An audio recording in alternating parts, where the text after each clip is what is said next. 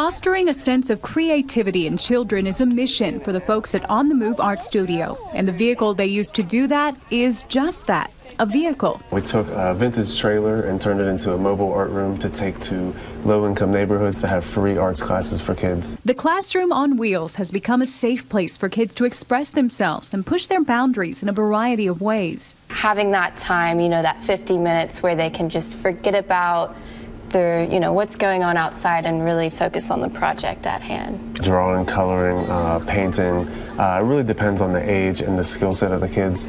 But we've done t-shirt designing, we've done stuff with clay, all sorts of art, even photography, canvas painting, really anything that gives them a moment to just kind of be creative and expressive.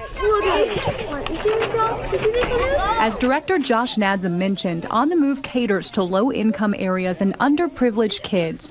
He's seen firsthand how the non-traditional learning environment can help these kids see the world and their potential in a new light. Their go-to is that, I can't do this. And we feel that if you can take the risk to draw something you didn't think you could do, then later in life, maybe you apply for a job you didn't think you could get or go for some sort of goal you didn't think you could get. So really trying to boost self-esteem, confidence, and self-efficacy.